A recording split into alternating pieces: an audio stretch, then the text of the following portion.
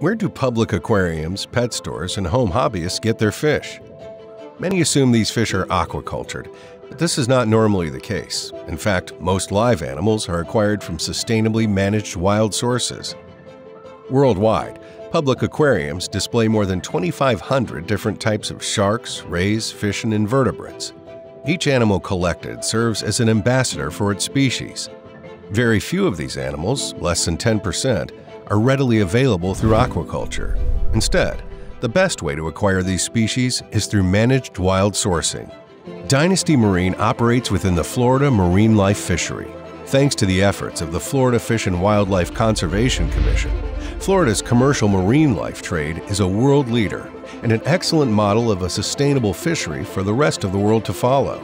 Our fishery is one of the world's most comprehensive fishery management programs, with marine protected areas, individual species size limits, bag limits, seasons, limited entry licenses, and in some instances, annual quotas. Most animals are locally collected in the Florida Keys. However, some species can be collected anywhere along the 1,350 miles of Florida coastline.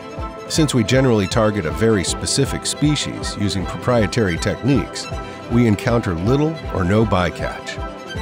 After each collection day, we report the quantities of each species, collection area, collection method, and time spent collecting to the state fisheries managers. With this information, they can monitor trends to ensure that collections are truly sustainable year after year. We are fortunate to have a fishery with proper protections designed to keep aquatic ecosystems flourishing. But this isn't the case everywhere. Other fisheries throughout the Philippines, Indonesia, China, and elsewhere utilize environmentally unsustainable and illegal collection methods involving cyanide, which is destroying reefs. Unfortunately, many of these fish are imported into the USA. If you are a home hobbyist or wildlife enthusiast that cares about sustainable and ethical collections, ask questions and demand to know that the fish you're buying or seeing on display come from sustainable and managed fisheries. Education through specimen ambassadors fosters a deeper connection and respect between humans, ecosystems, and wildlife, and is thus vital for our planet's future. We are aware of our collection methods, and you should be too. For more information, please visit dynastymarine.net.